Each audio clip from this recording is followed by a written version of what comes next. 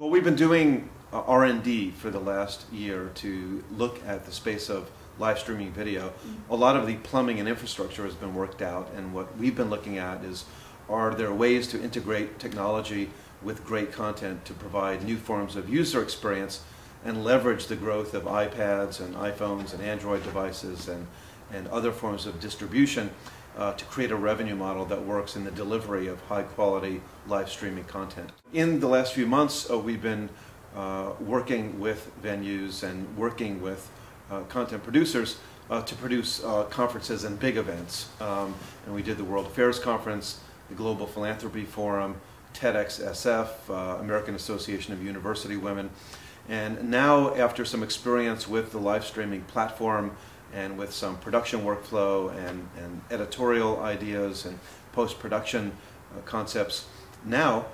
we are interested mostly in automated content and have been working with Axis camera manufacturer and with a variety of partners to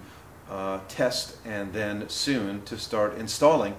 these remote-controlled, high-definition H.264 cameras in venues to build a network where we can take a lot of the cost out of production and partner with live streaming companies to take some of the sunk costs out of live streaming distribution and with that deliver new forms of content. So I've been tracking the technology for the last 4 years or so. Axis is primarily a surveillance camera company, but their latest series of cameras that they've come out with are H.264.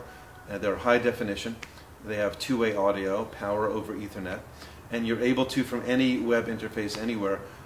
pan, tilt, and zoom the camera and control the iris and the focus, and they're really extraordinary cameras. So that can allow us, for example, without sending out production crews to cities around the world,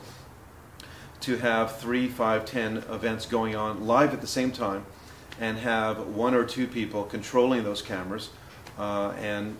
producing events at a very low cost. So the integration of those cameras with live streaming and the plummeting costs of live streaming bandwidth allow a really unique opportunity to produce events and stream events economically that were far too expensive to distribute before. Well, the kind of partners that we're looking for are partners who create content, and they might not be traditional content creators. So it might be a retail store who has a lot of expertise, puts on a lot of workshops, is a leader in their field, and would like to create a sort of social video experience, just as they might have been experimenting with Twitter over the last 2 years as a text-based service primarily. Live streaming allows them to create a social video experience where they can interact with their customers on a low-cost, frequent basis. So we look at ourselves as a channel or as an enabler for that retailer or magazine or bookstore or producer of content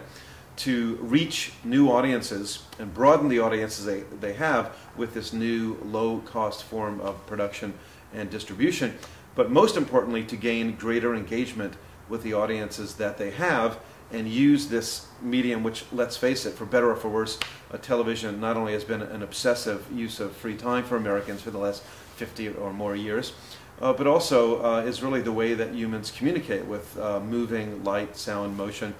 And so we, our brains are kind of equipped for video, and that's why we take so well to it. So this is a way for those content creators to use video in real time to talk to audiences who want to be engaged with them.